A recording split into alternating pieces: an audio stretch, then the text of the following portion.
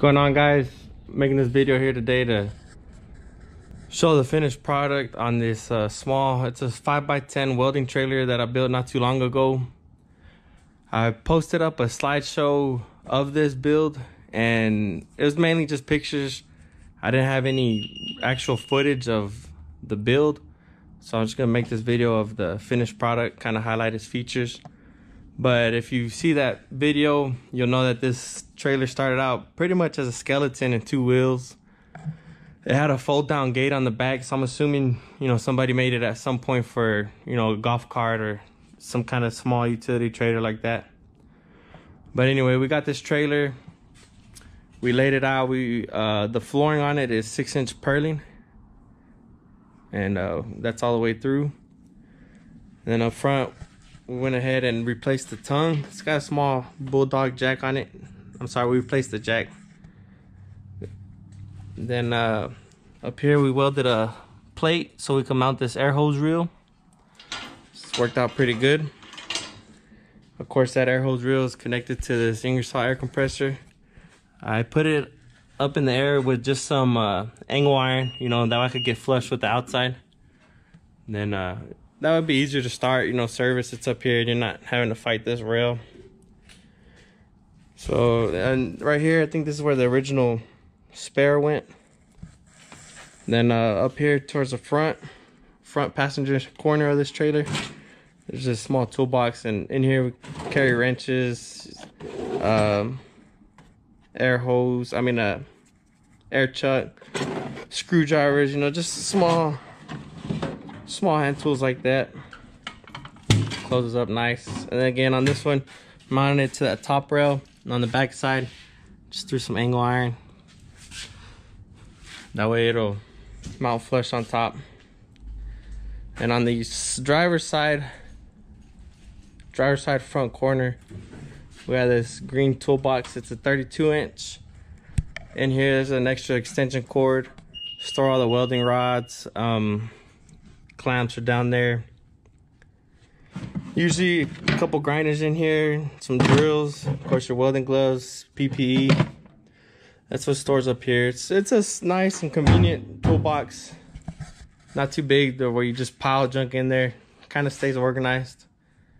And up here we put all your leads and extension cords. Just got 100 foot of everything. These I just built them out of 2-inch pipe. As you can see right here, they're spaced 10 inches from each other. That way when you wind it up, you don't have to go around a whole lot. And then that plate, it's right there, 6 inches.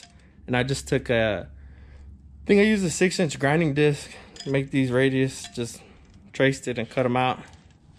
Then the plates on the back are solid all the way through. And I went ahead and welded it, caught these main angle irons that come up from the trailer. Did that on all of them. And then this one that they're all tied to, I boxed it in from over here to right here to kind of beef it up. And then all of them, you know, I tried to catch an angle iron that went down, strengthen them up. But yeah, you got your ground, your stinger, 100 of extension cord, torch, of course. Right here in between where we got that toolbox mounted and the welder, it's just kind of cargo area. There's a gas tank right there, and then you know, this bucket that collects junk. It's got the regulators in there right now. That hose is, I think we were using that to change the oil on these welders not too long ago. It's just there. The welder that we have mounted to this trailer is a Hobart Champion Elite 225. It's been a very good welder. No problems with it, no complaints. Good generator power. But you know, just got them ran right there straight to where we wind them up. Right here is your settling bottle, mounted vertical, of course, with some temporary permanent straps. Need to get some chains. But on this one, got a piece of this square tubing. Went down, tried to get as much of the main frame as possible. And then, you know, welded some angle iron to it, blew some holes, and there you go. Right here, got some big angle iron, radiused it out for the bottom of it. And then here we mounted our oxygen tank laying down. Again, I got some angle iron and blew a hole in it for our temporary permanent ratchet straps. And then there's some angle iron right here laying down that run from pretty much the middle of the trailer to the passenger side all the way to the end over there. And I welded a stop on the back, of course, to prevent the bottle from sliding right there. And then there's another angle iron on top, radius, to keep it, you know, up and down happy. Then right here we carry this toolbox. This one usually has, you know, grinders. Here's your striker, you know, your soapstone. Right now it's kind of empty. I think that you're using the grinders and all that on another job or another truck. But this toolbox usually just gets thrown right there and stays right there. That's where it lives. Here on the back, we threw a small table, you know, something workbench. Mounted a vise. This is just I think it was like 60 bucks at Tractor Supply, a Laren. Right here. Still need to come back and cut these off. That way, you know, you can get some more use out of this. This was on here because, like I said, it used to have a little gate right here. Expanded metal that dropped down. And of course, you know, this is how you locked it. You cut those off.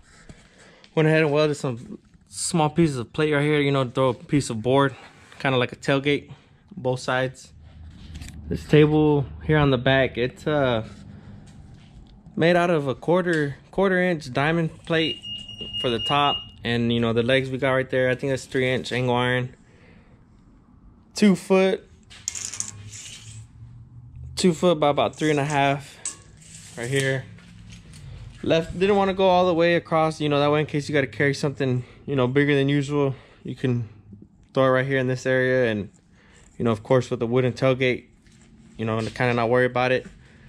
And then right here, I radiused this angle iron right here because I didn't know, you know, building this on the fly, didn't know if we would be able to lift this oxygen cylinder up and, you know, get it out of there. So I wanted to make sure that we would be able to slide it, worst case scenario. But as long as you move that box, a little toolbox, this oxygen bottle comes up, you know, relatively easy.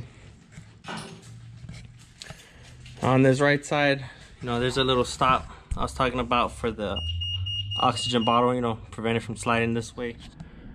Alright, so there you go, YouTube. I was just trying to, you know, put up better video, more in depth of this trailer build. Couldn't really catch a whole lot of progress. I wasn't really recording videos when I built this trailer, but hopefully y'all get something out of that slideshow. You know, it's a real simple and effective trailer build. Not a whole lot of money went in this. I ended up building this for my dad. He runs a construction company. He primarily uses this trailer for any kind of welding jobs he gets, which is like metal buildings or, you know, carports, things of that nature. Serve them well. You know, really, we ended up getting all these tools and, you know, like the toolbox, that diamond plate toolbox you see up there, and the air compressor. All this stuff was kind of laying around his shop. Kind of pieced it together slowly, see what we could work with, and then, you know, voila, the trailer came to life. Not a whole lot invested in it. You know, a lot of the, like the 6-inch purlin in the flooring, just leftover material. This plate is just laying around. But if I were to do this again, the only thing I'd really change on it would be the spacing on all of these. I would space these 3 out a little bit more. That way when you're winding it up, it's a little bit more comfortable. I do so by moving this extension cord in front of this toolbox right here in this area and laying it down this way. And, you know, wrap it up that way. In doing so, you know, you'd be able to get more spacing right here. If you're thinking of doing something similar, I'd recommend more spacing right here. These are sitting at 6 inches. And, you know, just go a little more than that if you're doing something like that. But other than that, everything's worked out. He's happy with it, so I'm happy with it. Thank you for watching.